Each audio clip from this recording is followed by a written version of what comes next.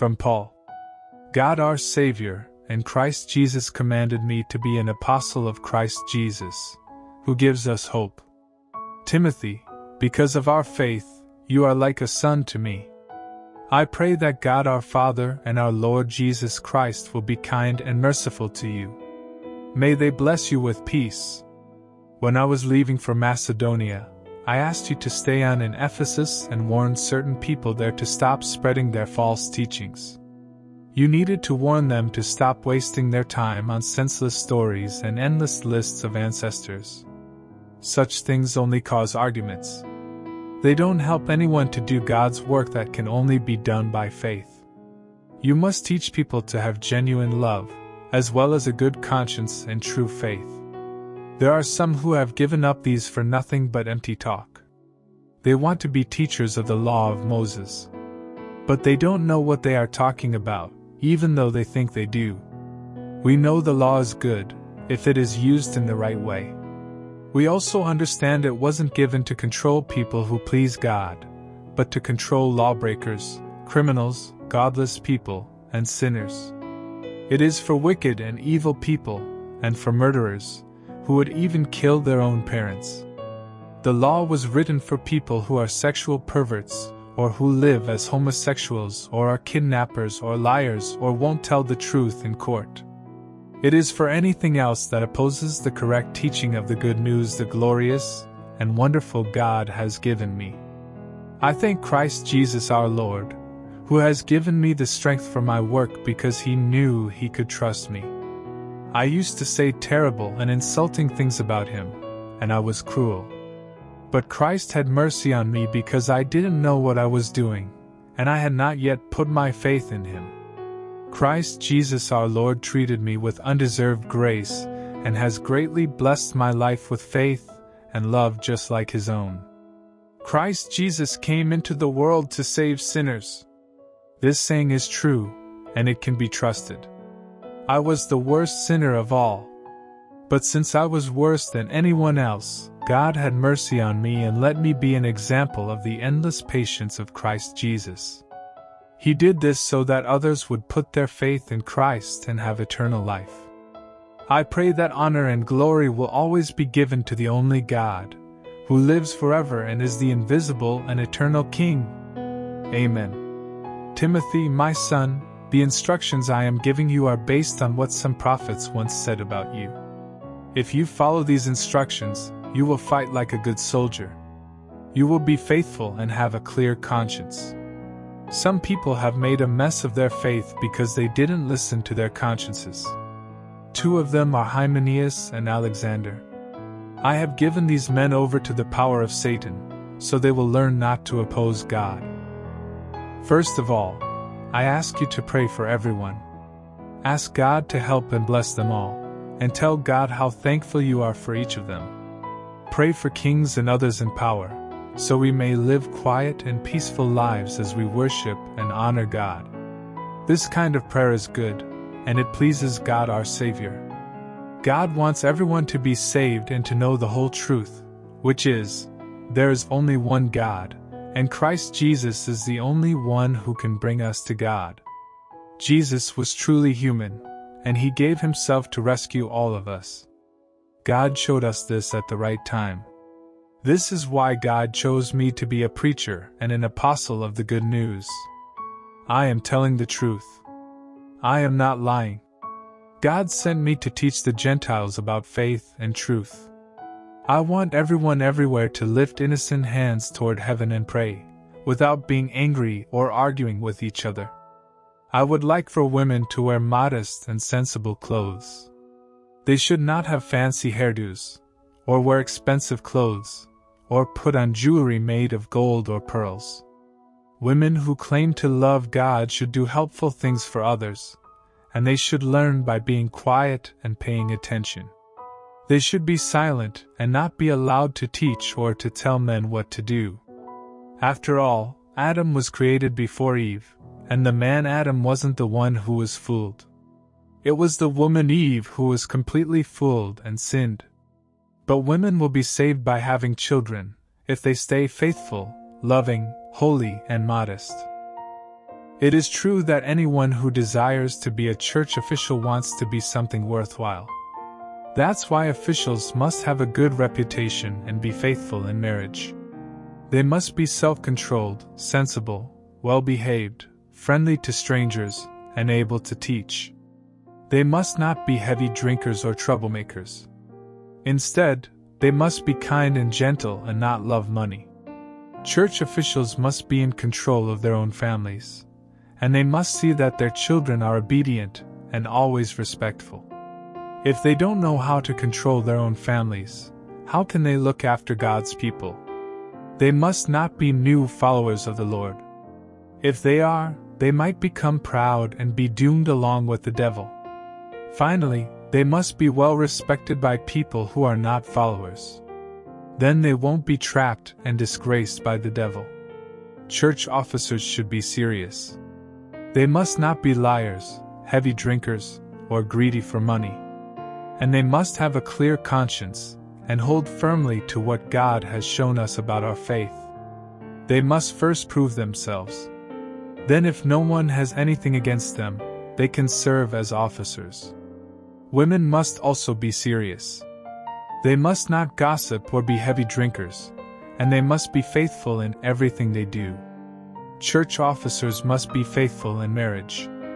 They must be in full control of their children and everyone else in their home. Those who serve well as officers will earn a good reputation and will be highly respected for their faith in Christ Jesus. I hope to visit you soon.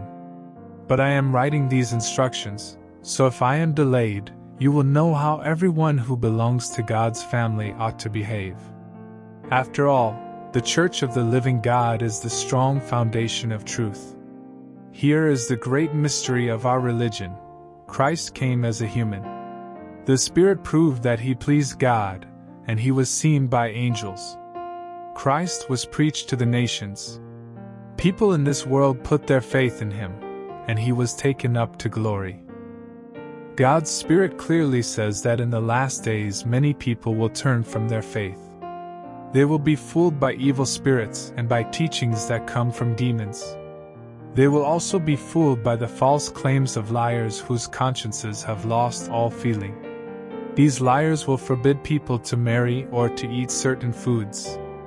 But God created these foods to be eaten with thankful hearts by his followers who know the truth. Everything God created is good.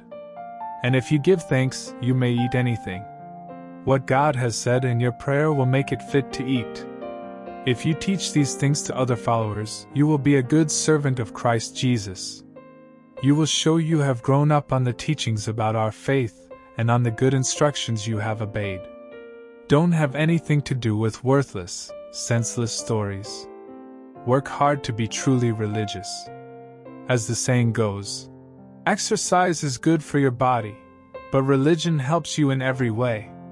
It promises life now and forever. These words are worthwhile and should not be forgotten. We have put our hope in the living God, who is the Savior of everyone, but especially of those who have faith. This is why we work and struggle so hard.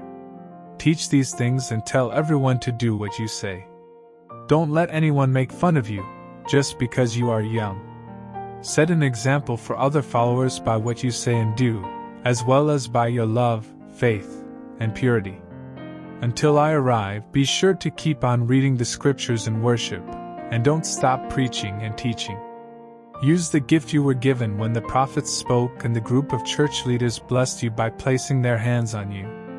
Remember these things and think about them, so everyone can see how well you are doing. Be careful about the way you live and about what you teach. Keep on doing this, and you will save not only yourself, but the people who hear you. Don't correct an older man.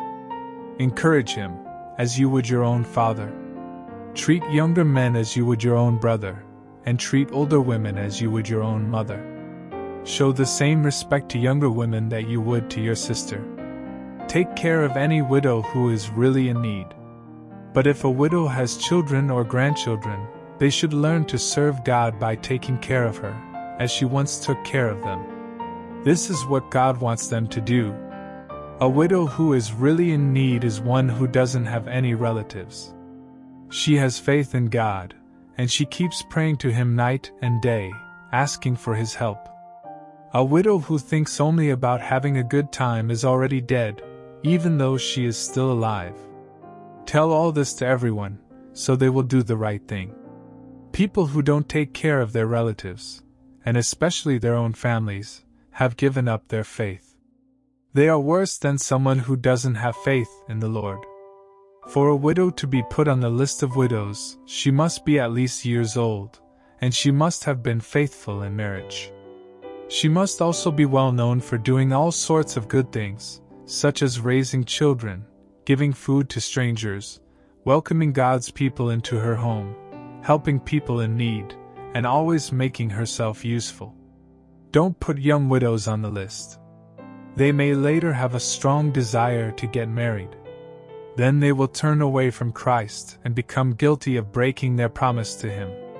Besides, they will become lazy and get into the habit of going from house to house. Next, they will start gossiping and become busybodies, talking about things that are none of their business. I would prefer that young widows get married, have children, and look after their families. Then the enemy won't have any reason to say insulting things about us. Look what's already happened to some of the young widows. They have turned away to follow Satan. If a woman who is a follower has any widows in her family, she should help them. This will keep the church from having that burden, and then the church can help widows who are really in need. Church leaders who do their job well deserve to be paid twice as much, especially if they work hard at preaching and teaching. It is just as the scriptures say. Don't muzzle an ox when you are using it to grind grain. You also know the saying, workers are worth their pay. Don't listen to any charge against a church leader, unless at least 2 or 3 people bring the same charges. But if any of the leaders should keep on sinning, they must be corrected in front of the whole group, as a warning to everyone else. In the presence of God and Christ Jesus and their chosen angels, I order you to follow my instructions.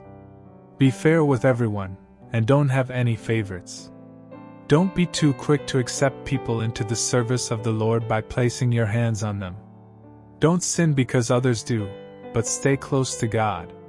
Stop drinking only water. Take a little wine to help your stomach trouble and the other illnesses you often have.